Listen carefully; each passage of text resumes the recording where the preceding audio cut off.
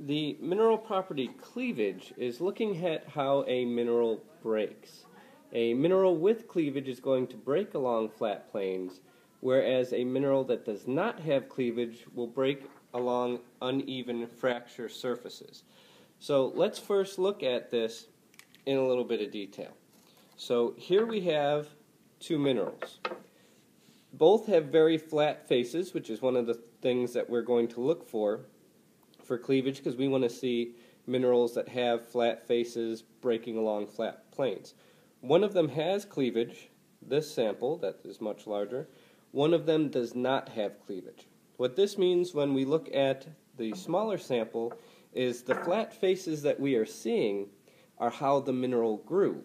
And again, in cleavage, we're interested in how the mineral breaks. And why did I put on the safety glasses? The only true way to test cleavage, which we will not do in the classroom, is to actually break the sample.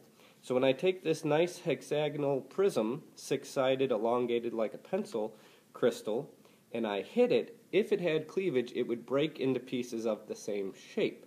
What we're going to see is that when I hit it with the hammer, the pieces have fractured into random shapes and into little glass-like shards. This tells us, again, that's how the mineral grew, not how it breaks, which is cleavage. I take this sample that has a nice cubic shape to it, three sides at 90 degrees. You can see the nice 90-degree corner right there. Because it has cleavage, when I hit it with the hammer, you can see that it broke along nice flat planes to keep that 90-degree cleavage on every sample that broke, because it cleaves or breaks along planes. What we're going to look for when we're identifying cleavage is two things. We're going to look for identifying the number of planes and the angle between them. To do this, we look at a sample that has cleavage. To identify the number of planes, we're going to look for two things. The first are called stair steps, which you see in quotations because they're not actual stair steps, but that's what they look like. And the second thing we're going to look for are bursts of light off flat surfaces.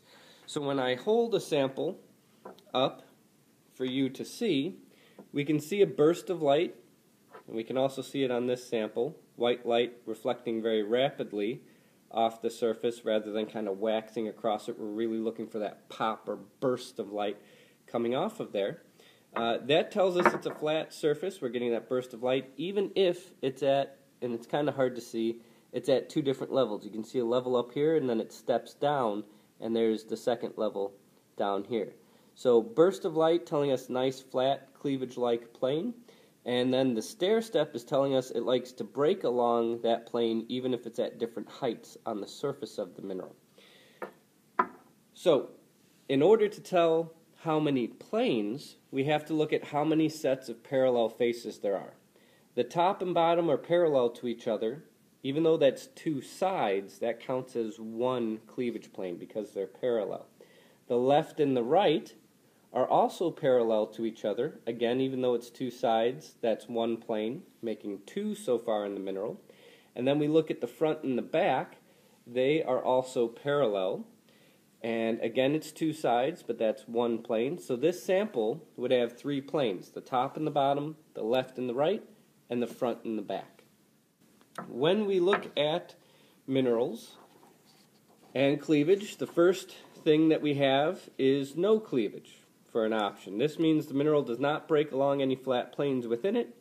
It fractures along uneven surfaces. It means the bond strength is the same in all directions within the mineral. If you have a weakness or a weaker bond within the mineral, that's the plane along which it will break. So again, we had that nice crystal, we hit it with a hammer, we get random shapes rather than the same shape repeating over and over.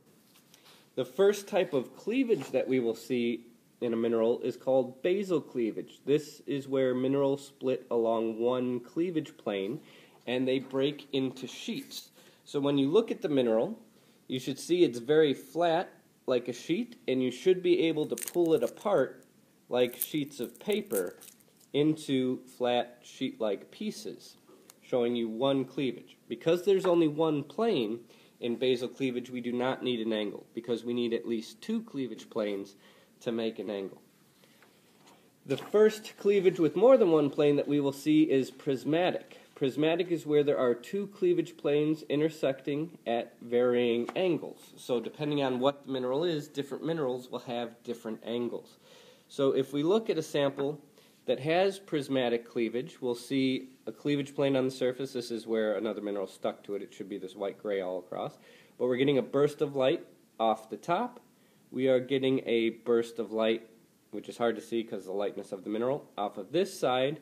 And then we look at the third face for the set of sides, and we're not seeing any burst of light coming off that. That means it has one cleavage plane on the top and bottom, one on what is the left and right as I'm holding it, and there is not cleavage, and you can feel it's uneven, it's rough, it's a little powdery on the third face that is not a cleavage plane.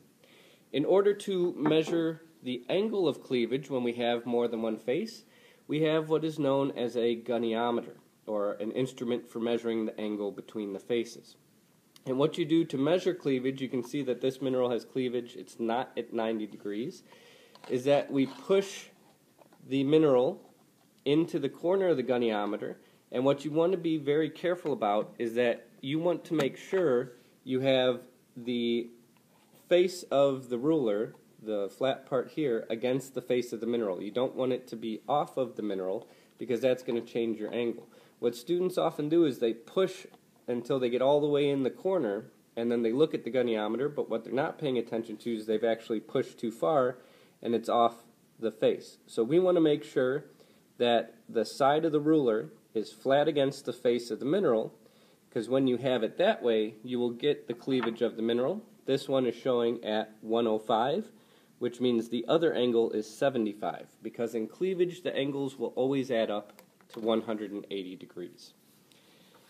The third cleavage we have to look at is cubic, and just like the name sounds, this means there are three cleavage planes intersecting each other at 90 degrees. The bigger the sample, the more difficult it is for cleavage to be expressed or exposed. So this sample has cubic cleavage. We can see something close to 90 degrees on this side, and we can see three flat planes, but when it gets to this side, we're not seeing that perfect cube. The smaller the piece, the better it's exposed. So when we look at this piece, we're seeing that nice cubic shape no matter what way we look at it. So when you're looking at cleavage in this video, you're seeing some of the best examples. When we start to get into the lab and actually getting your hands on these, samples will have cleavage that will not be nearly as clear as what you're seeing in this video. It's something that takes practice, and ultimately the best thing to do is to hit it and break it. Unfortunately, we can't do that in the lab. So asking your instructor about it may be a good step to help determine, when you're looking at these the first time especially, does the sample have cleavage? Is that what I'm seeing, or am I seeing something else? The next cleavage to look at is rhombohedral. Rhombohedral is three cleavage planes intersecting at an angle other than 90 degrees. So, for us, when we're looking at it, again, the sample that we just measured with the goniometer, here we're looking at a sample and you can see the kind of parallelogram shape. We have one set of cleavage for the top and bottom for planes, the second plane on the left and right, and the third plane on the front and the back. Again, when we took the goniometer on here, we figured out that the acute angle is 75 degrees, the obtuse angle is 105 degrees. Rhombohedral, think parallelogram, so this has rhombohedral cleavage. The next cleavage that we will see is octahedral. Octa makes you think 8 because it has 8 sides. Each side is parallel to another, which 8 divided by 2 then is 4. We are looking at 4 cleavage planes that are intersecting at 71 and 109 degrees. When you see this in the lab, it will not be very well exposed. However, we do have some samples that show this extremely well. This is our state mineral fluorite. These have not been cut or polished. They were taken out of a mine, and this is exactly how they look. Here you can see it's a pyramid shape, so 1, 2, 3, 4 faces on the top and then 4 matching faces on the bottom.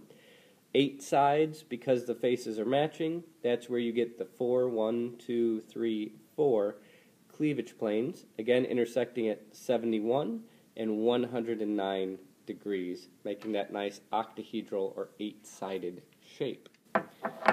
The last cleavage that will be next to impossible to see, especially when we're looking at the lab samples that have been beat up over time, is dodecahedral. Dodecahedrons are 12-sided, again pairs of matching faces or parallel faces. 12 divided by 2 gives us 6 cleavage planes intersecting at 60 and 120 degrees. Now I'm going to show you a sample that has the dodecahedral or 12-sided shape, although it's also hexagonal. This isn't cleavage, so I'm just trying to show you a mineral that has the 6 faces that you could see. 1, 2, 3, and then on the top 4, 5, and 6. When we look at dodecahedral cleavage in the lab, again, it'll be next to impossible to see. So sometimes cleavage is a great diagnostic property. You can see it really well exposed in some minerals. They have nice flat faces, the burst of light. Other samples, when you're looking at cleavage, this is a prismatic cleavage. It has 2 cleavage planes at 86 and 94 degrees. You can kind of see the corners in it. But when you start looking at other pieces, you're not really seeing that nice, nearly square angle that we should be in the cleavage. So again, some minerals, it'll be a great diagnostic property. Others, it'll be kind of difficult. That's why we have multiple properties. And again, the best way to look at cleavage is to actually break the sample, which unfortunately we cannot do. So again, asking your instructor might be a great step to understanding and identifying cleavage in the lab.